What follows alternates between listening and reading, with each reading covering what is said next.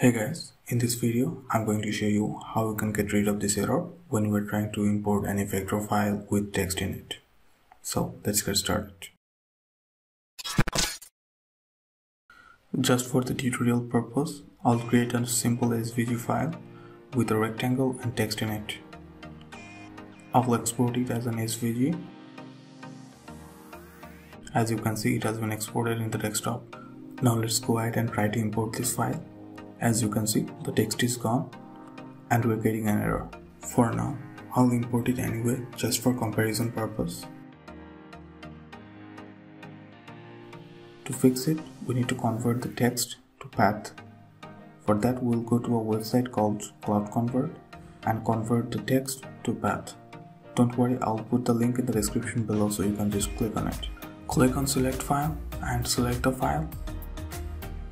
In the convert to section, make sure you have selected SVG, and in the settings area here, right here, click on it and then make sure that you have text to path enabled or text to path to yes.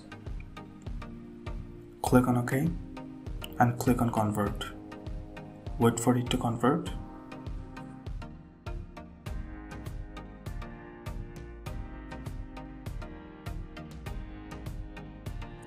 Once the conversion is complete, click on download. For this one, I'll give the name image with text corrected.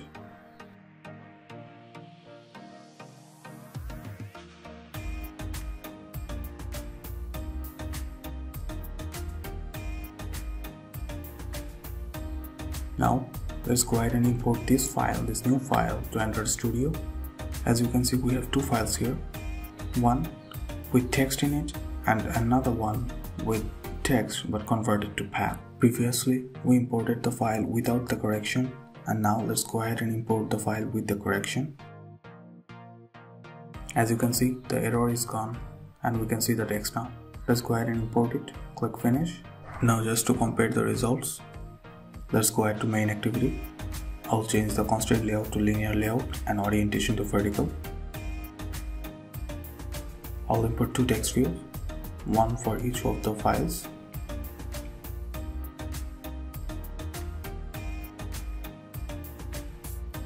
As you can see, we can see text in one and cannot see text in another. Let's go ahead and run this to check it in real life.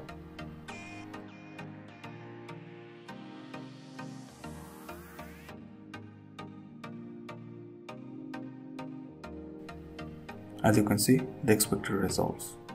That's it for today. As usual, any feedback is appreciated. Thank you so much for watching.